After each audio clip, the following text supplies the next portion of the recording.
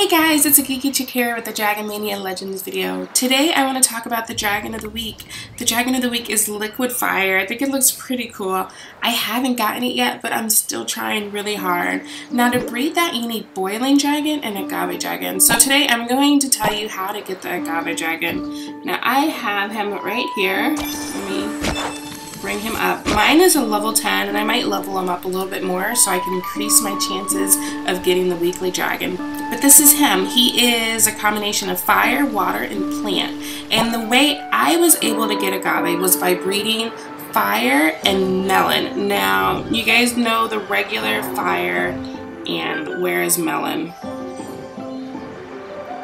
don't know where my melon guy, oh there he goes, right here.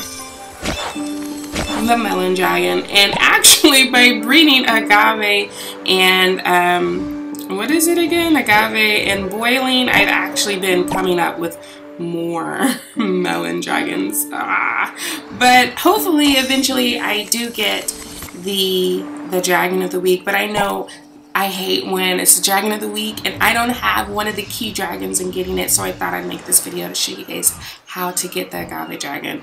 Alright guys, thanks for watching and good luck with the Dragon of the Week.